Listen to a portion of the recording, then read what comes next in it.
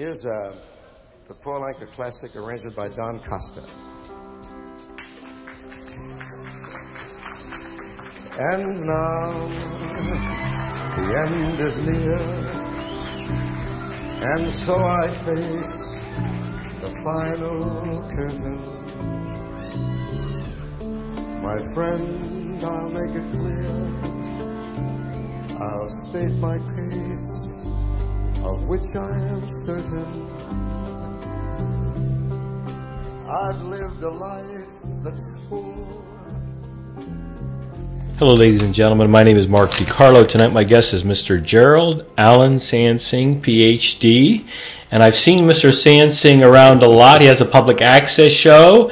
And I know he was involved in the Coliseum and did not want the Coliseum tore down. The Coliseum was tore down, which was a building built, I believe, in the 50s. And many of us, myself included, for what my opinion was worth, were against it being torn down.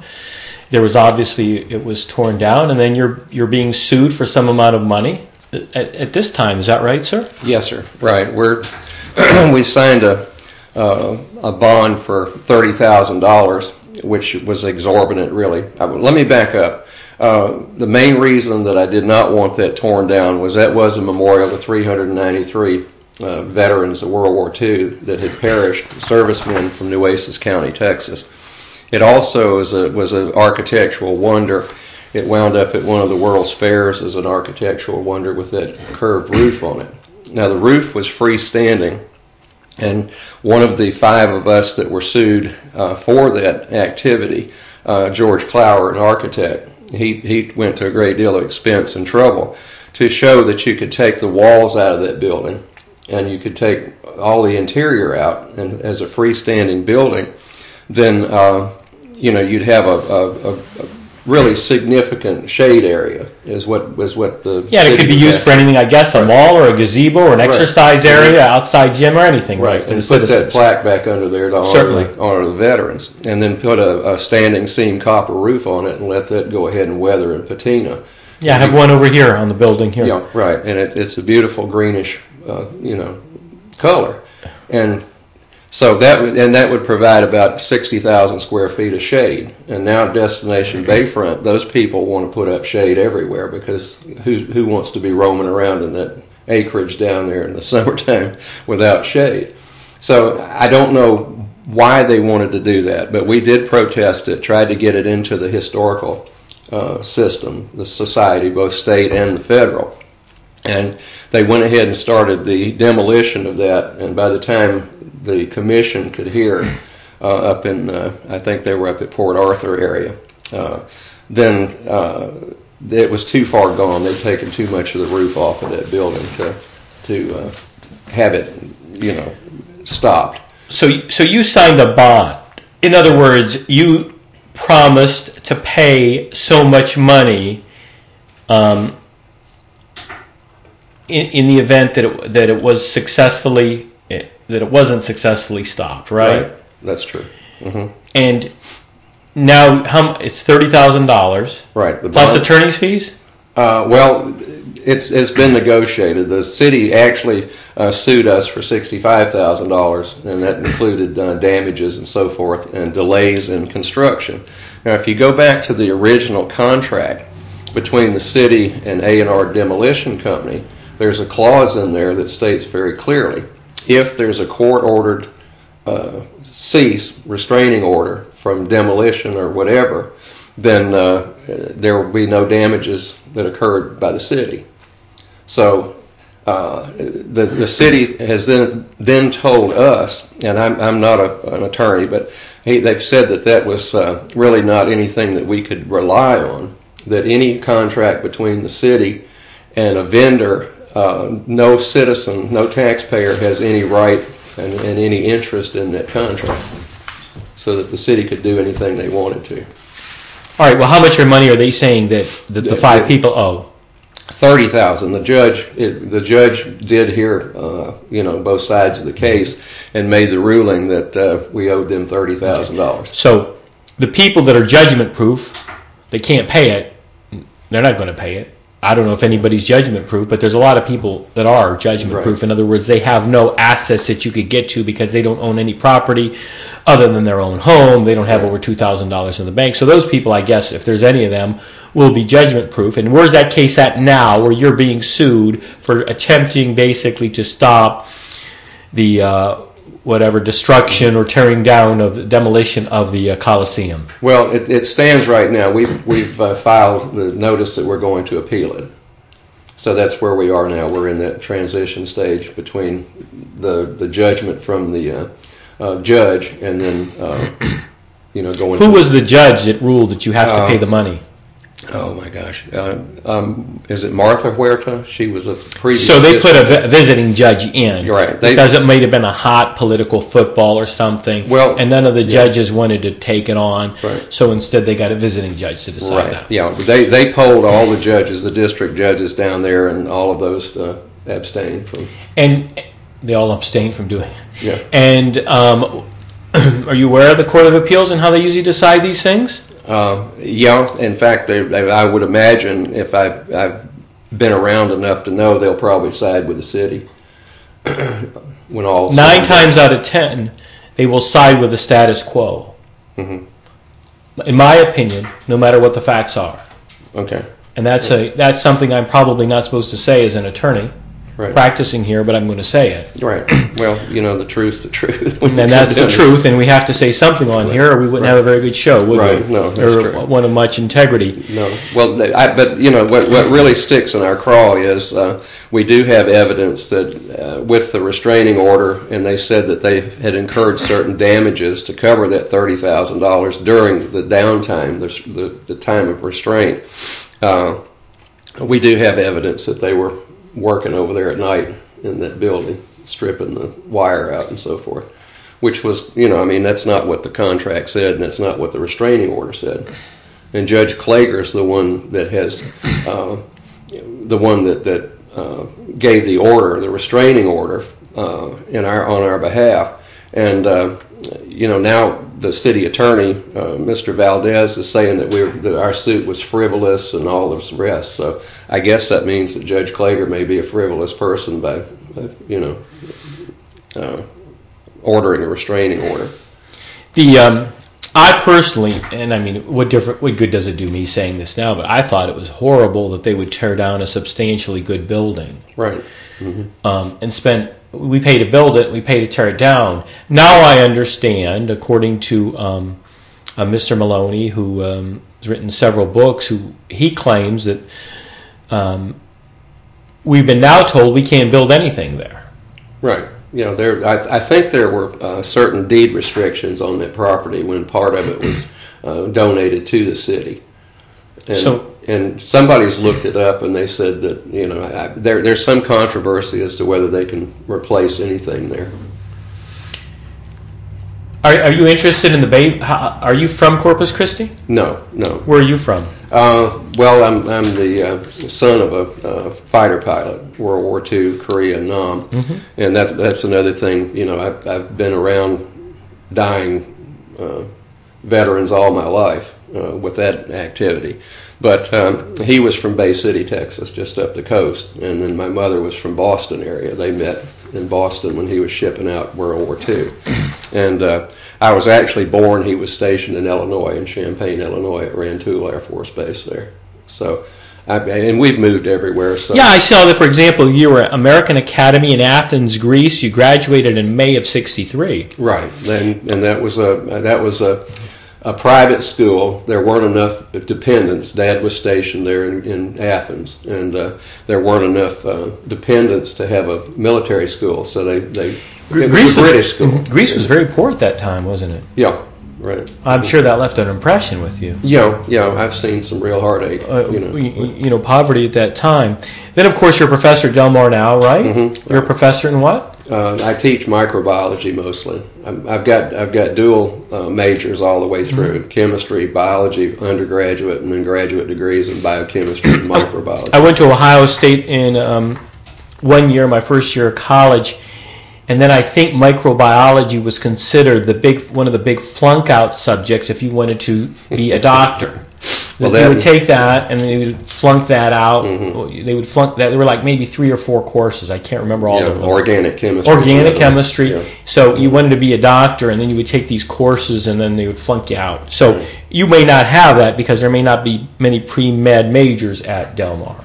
I teach mostly the pre-allied health, which is nursing and dental hygiene, respiratory, surgical tech, and those people, that are support people. And then once a year, I do go ahead and teach a majors micro course, and I get pre-med, pre-pharmacy, pre-vet, so forth in that way. And this isn't really on point, but it was legendary at Ohio State how people used to rip things out of books because the competition was so high, and that sort of shenanigans that would go on to sabotage other people's grades. Yeah, I don't see that here. I've seen it at other places. In fact, you have seen that. Yeah, I was on a postdoctoral position just out of graduate school in Peoria, Illinois. That's the mecca of antibiotic research since the late 1930s, and I was very fortunate to get that postdoc. But I also did a lot of work with the University of Illinois Medical School, which was right across town. And the medical students are pretty cutthroat. It was a very cutthroat situation. Yeah.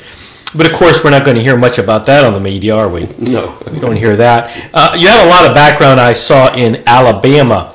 Huntington College, Montgomery, Alabama, Auburn University, Auburn, Alabama. Right. And then a PhD in biochemistry and microbiology in Auburn University in Auburn, Alabama.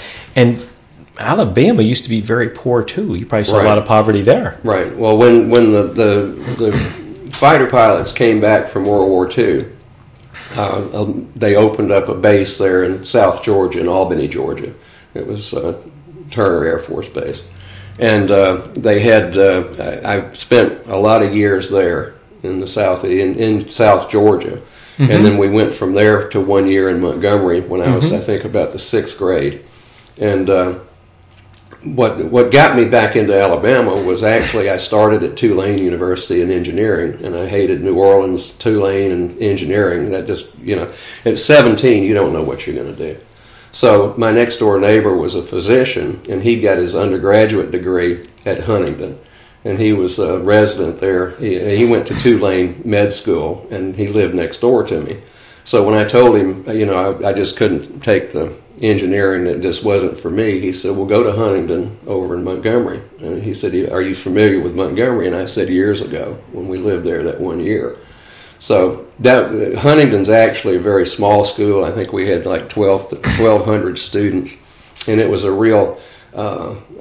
it's a liberal arts school that fed into medical school and graduate school, and yeah, that's not quite as intense. They're not going to be quite as cutthroat there. Right. And you had an interesting story when we were talking. When I had asked you to come on the show, you said you actually met George Wallace one time. Mm-hmm. Yeah, when I was there at Huntington, there was a function with the college and the governor and his wife, and I met him in a reception line just for maybe 30-second conversation. And so then when I went back over to Auburn, which was maybe an hour drive away, hour and 15 minutes, a couple of the graduate students, my fellow graduate students, went back to Montgomery, and we were eating at a barbecue place. And a friend of mine came out of that little private dining area in the back and said, pick up your plates and come back here. Well, I walked back in the back, and Governor Wallace was there. So he stood up and walked over to me, and he said, Jerry, he said, how are things going over at Auburn? And I almost hit the floor. But the man apparently if he met you once, he had the ability to recall your name forever. And it was just amazing. But the conversation got into politics, and they asked him why he stood in the door of the University of Alabama in the segregation days, and he said, well, 70-some-odd% of the Alabama residents voted me in. I want to keep my job, and if I didn't do that, then I would have been politically dead. That's what the citizens of Alabama wanted me to do.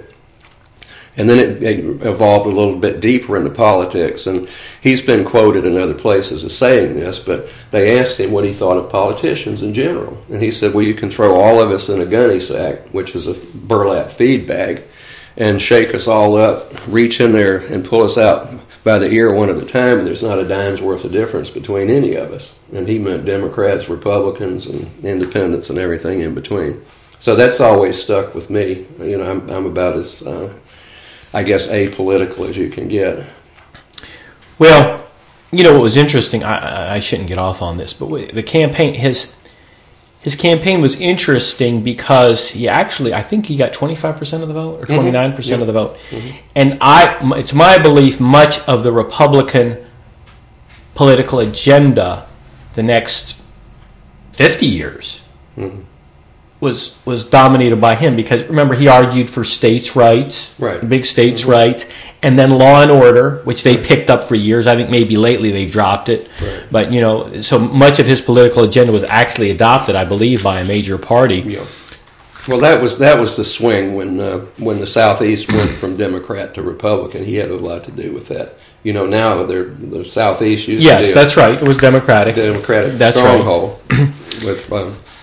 Now it's swung back into Republican. The other thing that you've been involved in a lot is a project called Las Brisas, which I believe is some sort of a energy plant, a coke refining plant. They're going to use some sort of a oil product residue to actually create energy, and then you're very much against it because you feel that it's going to cause a lot of pollution locally, and then many of the physicians jumped on it, entered into the political foray, and they said, oh yes, it's going to cause this pollution. And you've been very involved in the anti-Las Brisas project, which I think is a kind of a hypocritical name for an energy plant, Las Brisas. But tell us about your opposition. Tell us what Las Brisas is, the energy plant is. Okay. It's an electrical generating plant. What they use, it's much like a coal-fired power plant, where you burn coal in furnaces, heat the water to steam after you get the vapor, and that drives the turbines that generates the electricity. So what Las Brisas did, the parent company is Chase Energy Development Company out of Houston, and they own coal-fired plants in other places. What they wanted to do was, when you refine oil, which we do an awful lot here in Corpus Christi, and a lot of people don't realize that we've got the highest concentration of refineries anywhere in the country. Now, they're spread out in Houston. They're not just all in a single row down the ship channel. But when the end product of the refining business is a sludge, and they take it in and bake it. And it's called petroleum coke. It's almost like lumps of coal when it comes out, you know, and it's all the waste material that's left over after all the economically valuable stuff is taken out of the oil for gasoline and petrochemicals and so forth. So it's high energy. So we generate about 1.5 million tons per year of this stuff. Now, normally it's piled up along the ship channel there. You can go out anytime it's windy, which is 95% of the time here, and you can see the soot blowing off those piles of petroleum coke. It's a fine dust. It's called particulate matter. Now, what happens with that is they said they were going to burn that up and get rid of it so we didn't have to transport it. If you go out there when they've got front end loaders moving that pile around and then dumping it into rail cars or trucks, you really see all that dust flying around, the black soot. So what they were going to do is they told the public that they were going to take all that material and grind it up and fire it into these real hot furnaces. There'd be 4 of them, and then use that to fire the power plant. Now, that's where all the heavy metals wind up, the zinc and mercury and so forth, after you refine the oil down. And so they, you know, and then there's a real load of carbon dioxide being put out, and other gases like the sulfur dioxide, which is when it rains, there's a chemical reaction in the air that you actually rain sulfuric acid. It's called acid rain. So there's a great amount of that was going to be put into the air. And then the nitrogen oxides wind up as ozone producers, which is bad for our atmosphere. So that's the downside of it. Now, they bent the truth a little bit, because an awful lot of that petroleum coke is being loaded up and shipped to pay people overseas that can use petroleum coke. It's real cheap to fire the furnaces with, like China. So they were going to essentially, for a couple of years, they're going to have to take our 1.5 million tons and ship it out and stir up all the particulate matter. And then the reason they want Corpus Christi is they can barge in 4.5 million tons a year is what it's going to require to burn at, to keep that power plant going. So they're going to offload that. Now, so it's just not going to be the residue or the results from our refineries, but it's going to be from other refineries. Right. Sure. Yeah. So I don't think that was understood, but yeah, no, and we've tried to educate people. I was chair of the Clean Economy Coalition, which was a group here that formed, and then we were so strong that Sierra Club came in to assist us with all the court battles with that, and so did Environmental Defense Fund. But the particulate matter is what really stirred up the physicians. One of our physicians that was real involved is Dr. Wes Stafford. He's a local allergy immunology expert, and he's also a board-certified pediatrician. So he went to the American Pediatric Association, and they looked at their tables and charts and the way they formulate these. It's much like an insurance actuarial table, where you predict how many people are going to expire and how many people are going to get sick. And they put out and said a minimum of 80 infants a year would probably die if that plant went in and using Chase Energy's or Las Brisas' own emissions that they said they would generate. And of course, once they get started, it's oops, oh, we didn't mean to go over that limit.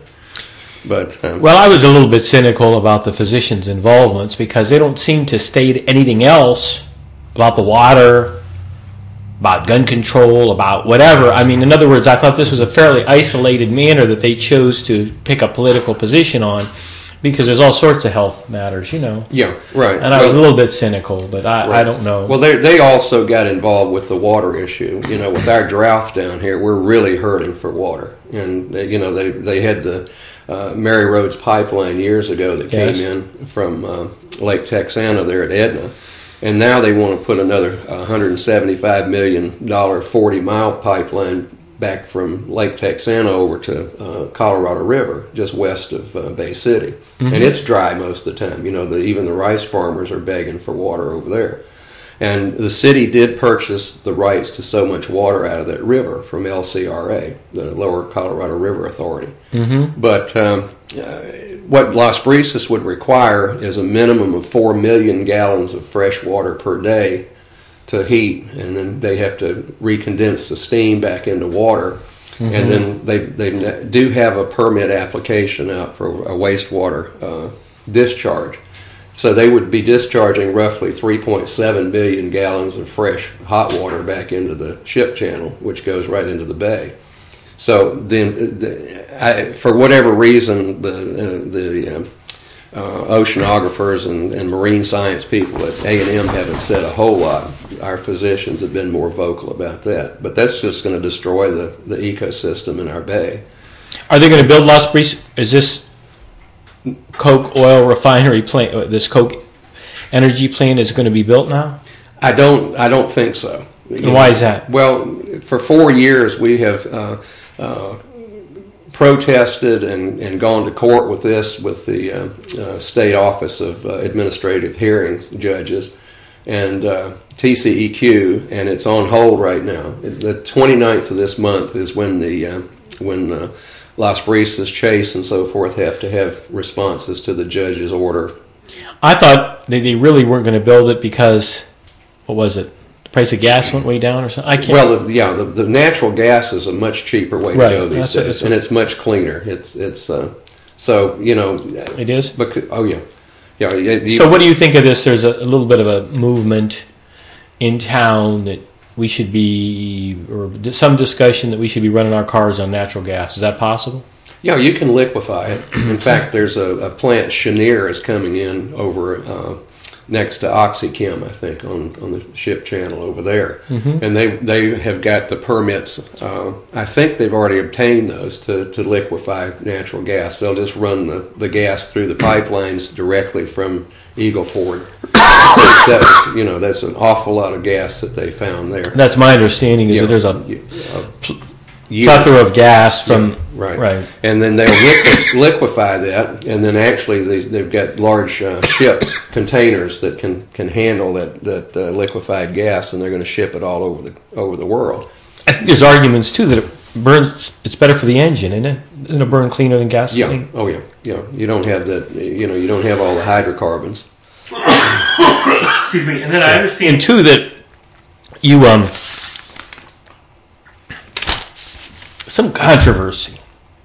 It seems like you're involved in a lot of controversy between the Coliseum and making your stand against Las Brisas, and then Chris Adler signs. There would be you had this red mark through Chris Adler, and you distributed signs throughout the Corpus Christi community. Chris Adler was running for mayor, right? Right. Against the woman who won. Nelda Martinez won. And I think they know each other. Maybe even be friends. I think they've been in business together before. Okay. Yeah. So they're running against each other. And why did you put out these no Chris Adler signs? Why were you against her? Well, it goes back to me following when my kids were in school in CCISD and some of the shenanigans that group down there, the trustees of CCISD did.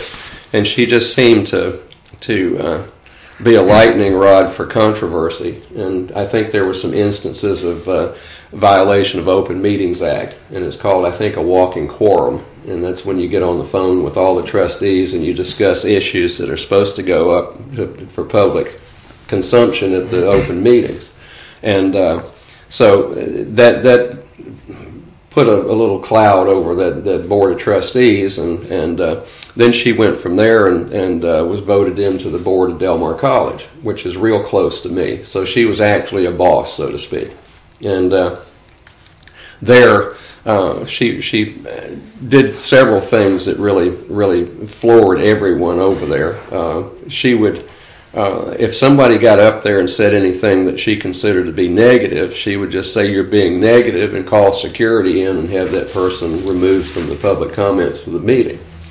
And then on the other hand, there was a professor that some students got mad at and went to the board members, and particularly Mrs. Adler, and she gave, I think, 5 or 6 of them free rein at a meeting to just belittle and degrade and demean that professor about how they couldn't understand him. He was an Indian from India, and I never had any problem understanding him, but they claimed that they did not fare well in his class.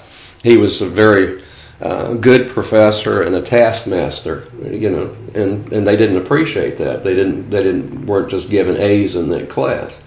But she allowed them free rein for, I don't know, it went on for 10, 15 minutes, maybe 20, of just degrading him at a public meeting, a board meeting.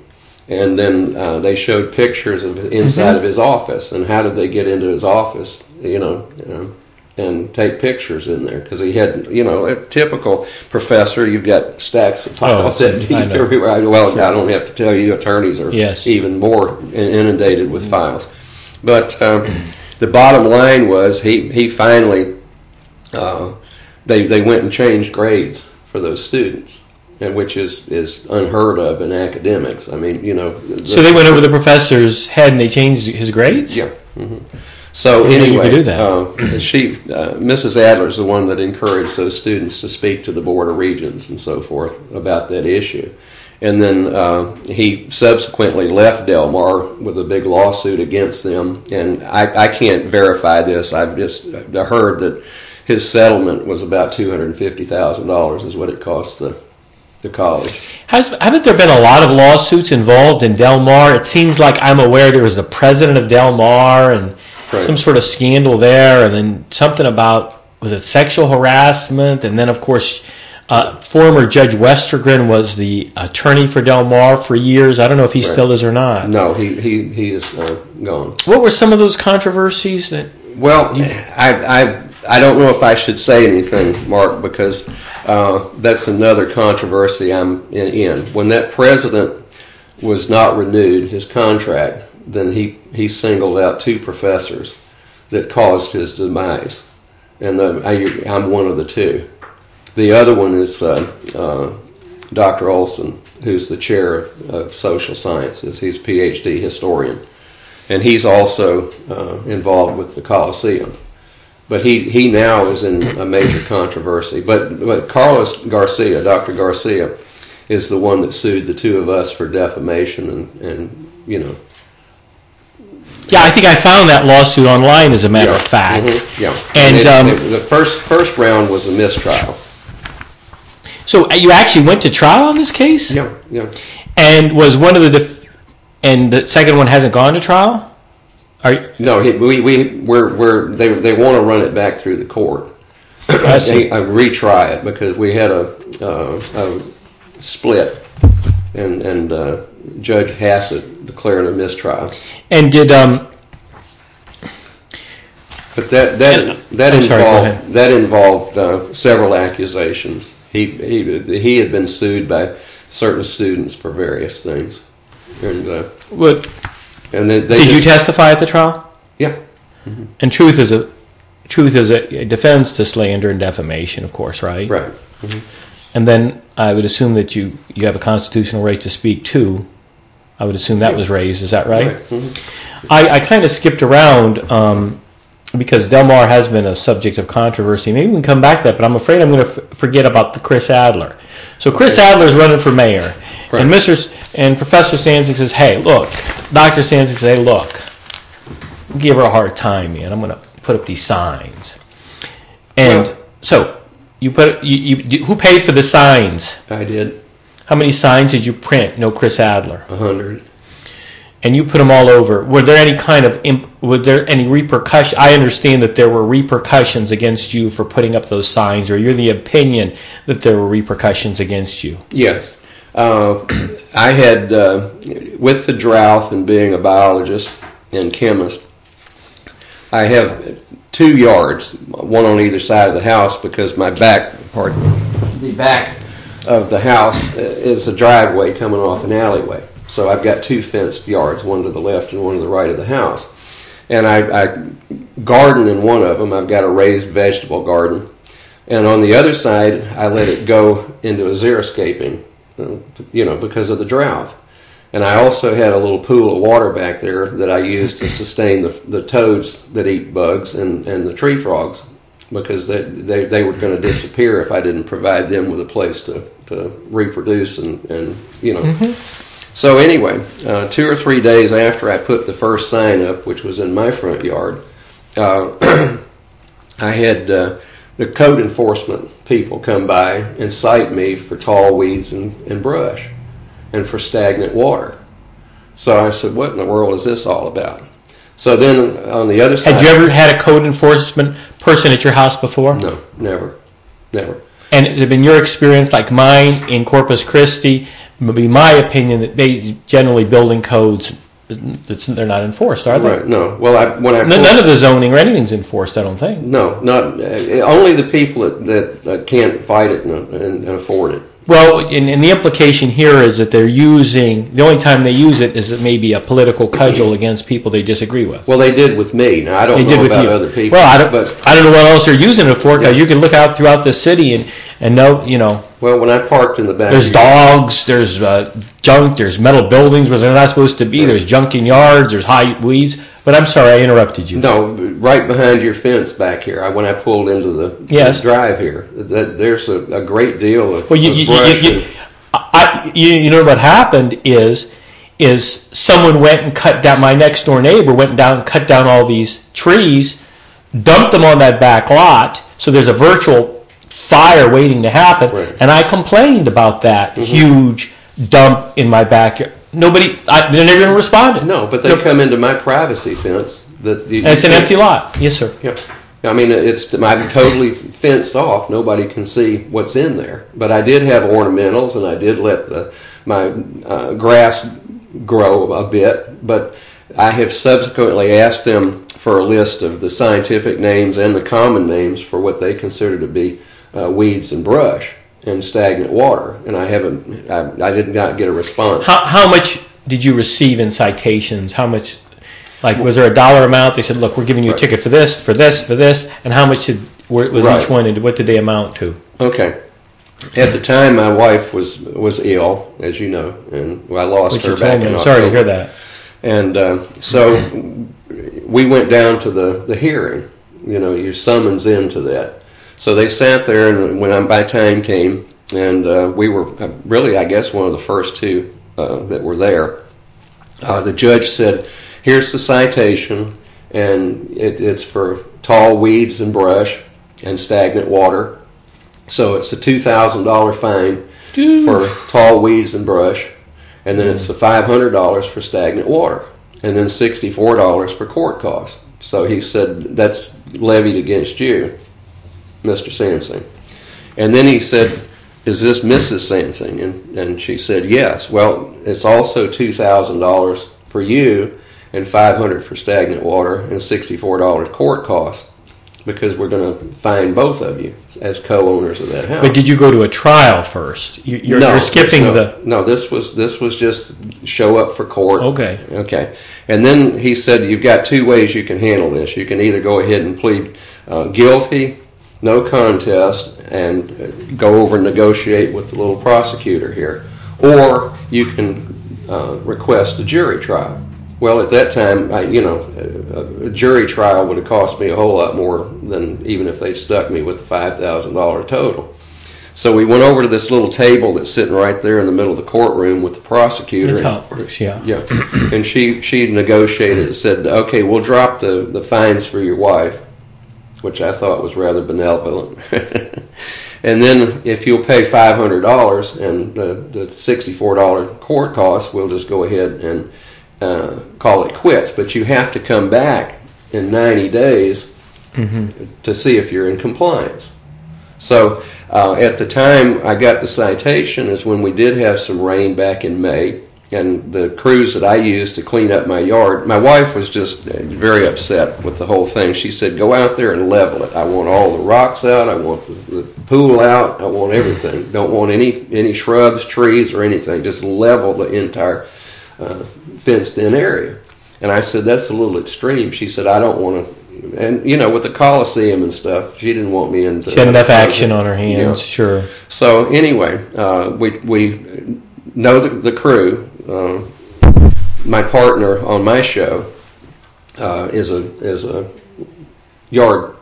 He was on the yard crew there at Del Mar before they fired him, and then they rehired him as a porter. Well, that's another story. But anyway, so we went ahead and could not get him in because that's when Cal Allen was torn up by the windstorm, and they had all the tree limbs down. So all the crews were out there making big money. So I missed the 8-day cutoff on having the thing done, and then that's when we had to go to court with it within 90 days. Well, when I went over there, the young lady that went back over it was not the original person from the ordinance, but she said, well, you're in compliance with the original citations, but now I've found some more things, so you're going to have to come back to court. You're not in compliance. And I said, well, what are the two? What's the connection between the two?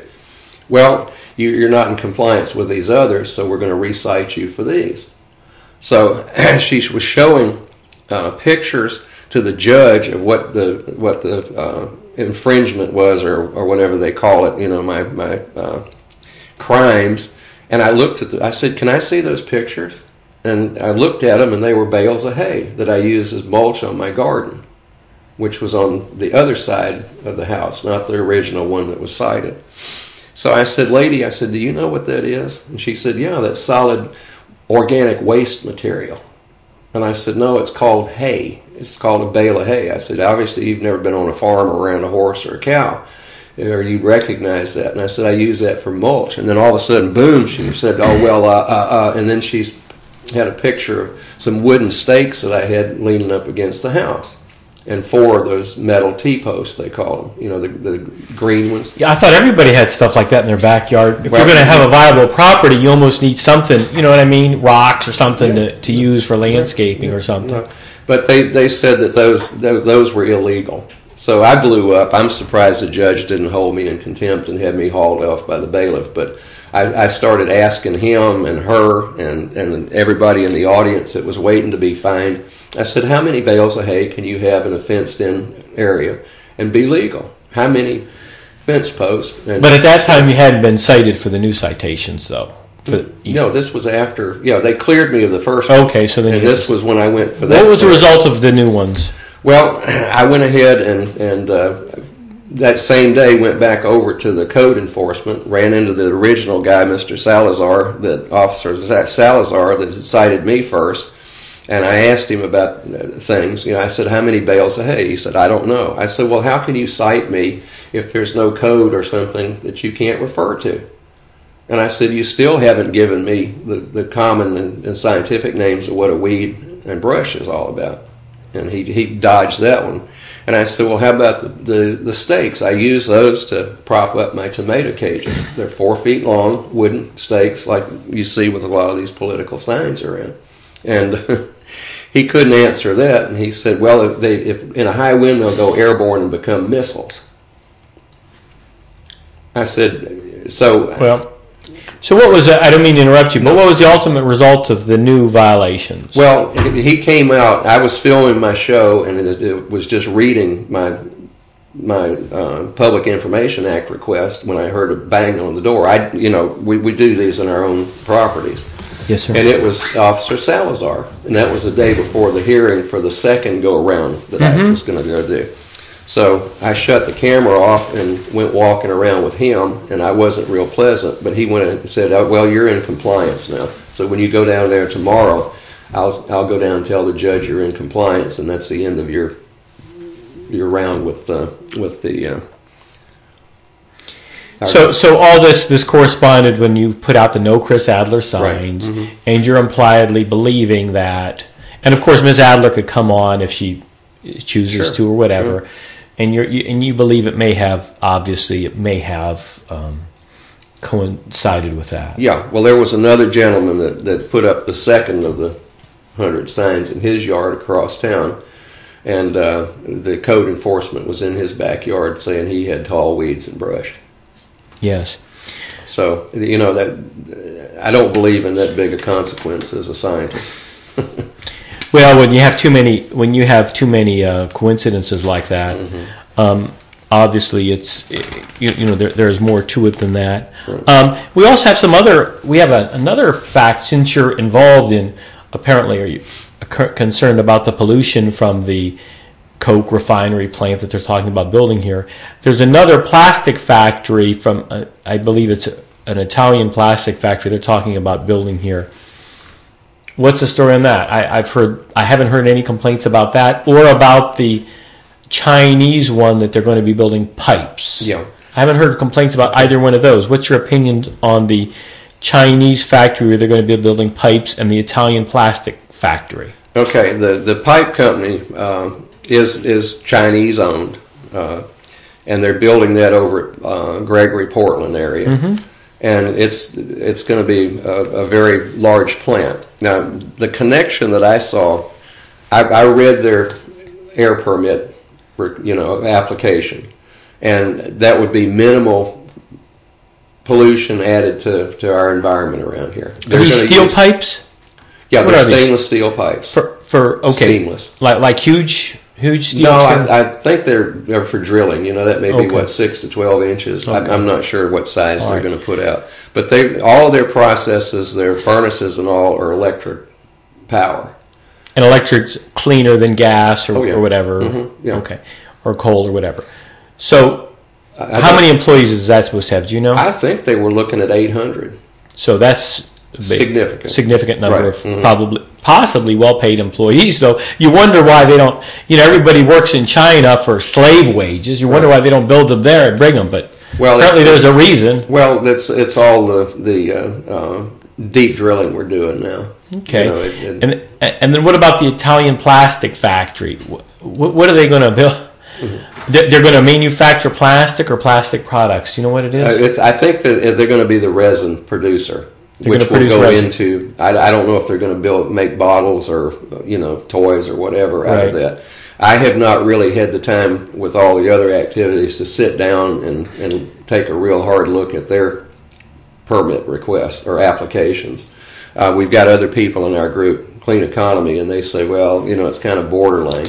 But I need to take a look at their wastewater discharge permit. That's going to be the one. How much residue from the plastics are they going to dump into that ship channel? So you haven't really researched that one I haven't carefully yet. What about, since you're bringing up plastic, I hear that there's, and you have this background in various scientific fields, biochemistry, chemistry and biology, etc. I hear all these complaints that there's no PCB plastic bottles, and the PCP is leaching into our into the water bottles, into the water from the water bottles. Yeah. What's that whole issue about? The issue is you use certain chemicals to set those resins up. They're what are called polymers, which means you take small molecules and you polymerize those to make big ones, which is the plastic industry. And in that you have things called plasticizers, which will set the plastic up, and those are fairly toxic. So if you do have certain beverages in a plastic bottle, in the past that would leach out into the product, and then people would consume that. And then back when I was just out of graduate school and doing a lot of the toxicology studies and keeping up with that, there were people that had fairly significant amounts of those plasticizers in their blood from the use of plastic bottles. So I usually try to avoid the plastic if I can. Okay, so you don't advise people, but you personally don't drink plastic out of plastic bottles ordinarily. Right, no. And are you inferring that you'd advise people not to drink plastic out of plastic bottles? No, I think it's become, with all the toxicological studies and all, it's become much better. And what about, I'm sorry. Go ahead. Well, what about some of these other issues that you hear about, that it's so toxic to heat up food in microwaves in styrofoam? Well, then again, you get the chemical components that will come out of that into the food. Are there any other issues like that have come to the fore that you're interested in your profession, or that you speak about in your classes? Yeah, I discuss that. And usually where it comes up is somebody would say, oh, well, goodness, are there certain products that'll take more of those plasticizers out? And I said, well, if you drink alcohol, that's a pretty good solvent for some of that. So I said, if you're going to drink, then what I'd do, if you buy a bottle of vodka, I'd get one in glass container rather than plastic. The plastic container is something new, I think, for those. Yeah, a lot of the liquors are, And so you don't. Okay, so you're saying I avoid it. I'm not totally clean. Right. If I'm out and buy a soda, which I don't drink that much of, that's in a plastic bottle. And then if I orange juice on a or trip, something, with bottled water on a trip, then I'm not just terribly afraid of it, but I think that we use far too much plastics, and then try to get rid of it. Although Corpus Christi Solid Waste is doing a good job with recycling.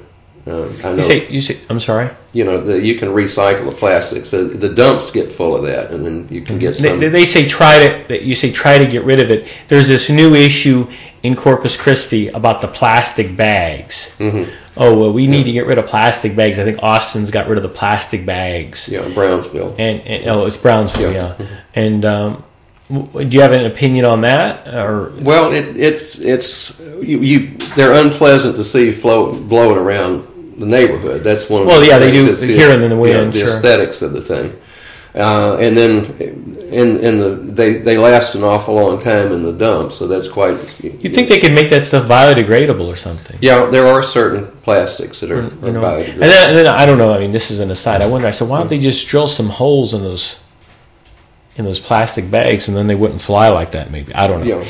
Well, one thing that's very common right now is they got the fracking.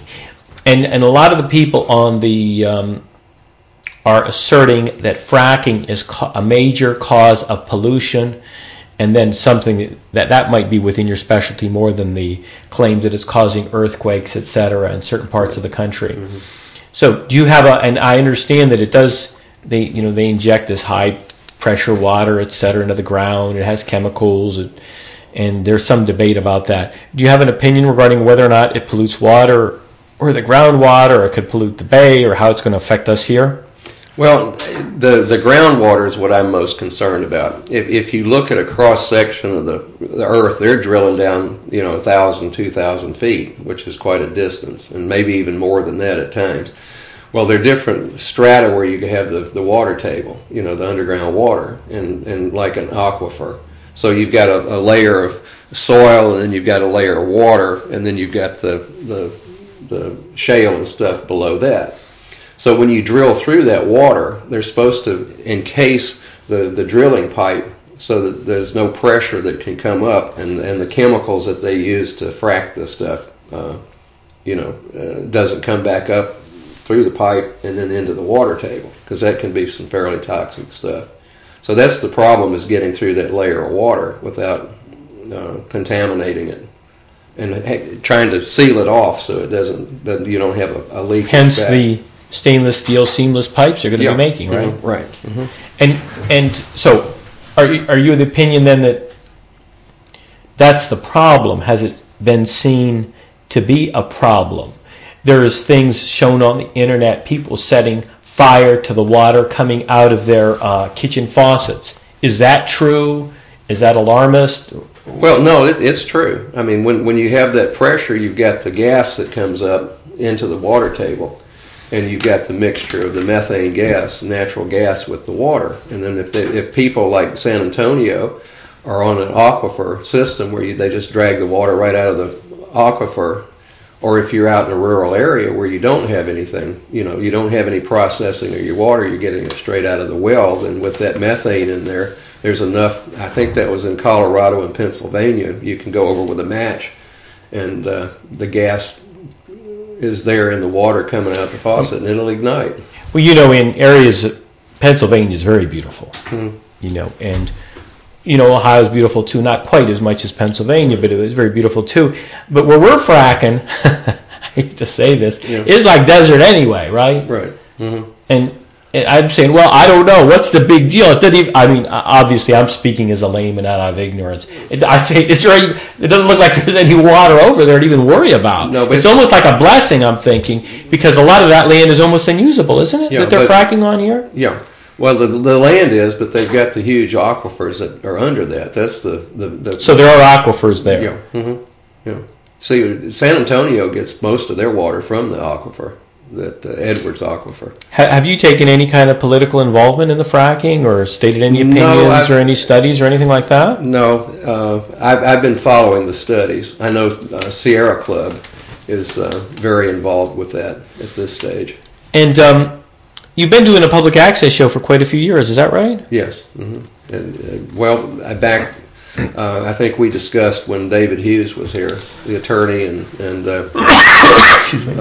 Debbie Owens Sahaki was doing the Parenting Connection. And that was just after the Time Warner, their predecessor, and for the life of me, I can't remember who opened that, and then Time Warner bought them out. But they had the studio over there at the Time Warner facility. I hate to say this, I forgot the name too, but I think one big corporation, hey, one big corporation, same as another, Right. It was another one of the entertainment groups. And so then we also discussed that all of a sudden that studio got smaller and smaller every week when you go into film. Yeah, that was pretty, I thought whoever was on the city council at that time, that was pretty bad, wherein they closed down that public access studio and there was even a false pretense stating that there was nobody using it. That wasn't true. It was used constantly, that studio. Right. Yeah. And what was how did they, I can't remember how they manipulated that. What was the reason for the manipulation of getting, it was costing a lot of money for the, right, for them to run that studio. Right. What that's the agreement that the city made with Time Warner to hang the cables, along all the utility poles around here and go into the individual. Oh yeah. That was part of their charter, they called it, and that they would provide that studio and then 2 channels. We've got this one, which is 10, that you air on, and then there's the other one which is 18, and so they had to provide a studio for people to go in and make their shows. But when they dried that up, the story that I heard, and I can't verify this, but that the Time Warner bought some computer monitors or some equipment for the city council people when they said, well, that's okay. And see, Grande never did have to provide a studio. All they have to do is just take the feed from Time Warner directly into Grande. Yes, and it's my understanding that oftentimes there's problems with that feed from Grande Communications. The sound is bad, etc., and so people really aren't getting public access. Right. In fact, I had a call just this morning from Time Warner. I mean, from Grande. I subscribed to Grande for a long time, and I'm not advertising for them, but I didn't have near the problems with them that I've had in the past with Time Warner, which stimulated me to switch. But now that I get calls all the time when the show's airing and they say, well, the volume's not there, or it's a blank screen and nothing's there, and then it stops and hesitates and so forth. So that happened to me this past week, and I called San Marcos, is where they're from, and their supervisor called me today. My understanding is that public access is basically being attacked all over the country now, and there's becoming less and less of it, which is discouraging, especially given the domination by corporate media and party line ideas, right? Right, yeah. Well, I mean, you've got quite a following with your show, and I've got probably a different group that I get feedback all the time on mine. I don't get a lot of feedback. Really? No, I don't. I don't know why that is. Maybe people think I'm kind of mean or something. I don't want to talk to me. I'm just joking. Call the man. He does an excellent show, believe me. Thank you very much. For a long time. So you've been, and interestingly enough, I mean, I've seen you on the show, and you had the no loss Breezus. Yeah, that's my uniform. I swore that since when I took that up and we first printed those T-shirts, when I did a show, that I'd wear that, and people are always kidding me, saying, when are you going to wear that T-shirt out? I think that symbol began, and correct me if I'm wrong, with no nukes, right? Yeah. That was the no nukes. Yeah. Well, what do you think about, since you're so involved in energy and you have these credentials, what do you think of nuclear power? What do you think of the disaster recently in Japan? Is nuclear power, would that be better than having this coke refinery plant Las Breezus here? As far as I'm concerned, and I took a nuclear physics class undergraduate, and then I took nuclear chemistry in graduate school. So I'm not speaking out of turn. And my physics professor there at Huntington actually lived in Montgomery, and he had a big laboratory named after him at Auburn, and he was should have had 3 Nobel Prizes in nuclear chemistry and physics, but he didn't. Oh, Fred Allison. But what we have is France has never had a problem, and a real high percentage of their electrical output is nuclear power plants. And what they do is they build small ones around and separate them out. But here, we've got to have these grandiose ones up here at Bay City that'll run half the United States. And once you get into that size, you do run into a lot higher risk of having a meltdown. And then why the Japanese would put one right there on the coast, except they need the water for cooling. They're on that saltwater basin that they had. And with the earthquakes they have, I would have spread them out over there too. But no, I think nuclear power is probably the way to go. Get a nuclear power sports car, you'd really have something, right? Right. Mm-hmm. Well, if you look at the Navy, though, I mean, they've all of their nuclear power submarines, right? Yeah, and aircraft carriers. So you can. Has there been any disasters with the nuclear power subs that you know of, or any real problems? Nothing that I know that's been blatantly reported. I know sometimes they have a scare when the temperatures go up and so forth, but they've got pretty good controls on those, and those are very, very small. And how let's say the engine of what do you have, a small nuclear power plant? How big was the engine, or or what would you call it for to power a nuclear sub? As big as this room, or probably a little bit smaller. A little bit smaller than this room. What you do is you have certain particles that are emitted when those various atoms fall apart, and one of them is called a gamma ray, and it's real small, real fast, real powerful, and that's the one you have to shield with quite a large amount of lead, dense material. But when you expose water to gamma radiation, it heats it up to steam very quickly. So the reason that you want the power plant on the boat is you've got all that seawater, you can suck it in the side, you can go ahead and convert it to steam, run the engines with the steam power, you can generate electricity with it, and then you can go ahead and condense it, and you've got all the drinking and shower water that you can take. Well, Mr. Sansing, I wanted to thank you, Professor at Del Mar, for coming on the show. I wish we could get into the idea of what they're going to do with the nuclear waste and that whole that whole debate, maybe on another show. Thank you very much for coming on, Professor Gerald Sansing. Thank you very much. Thank you, Mark. Good night. I did it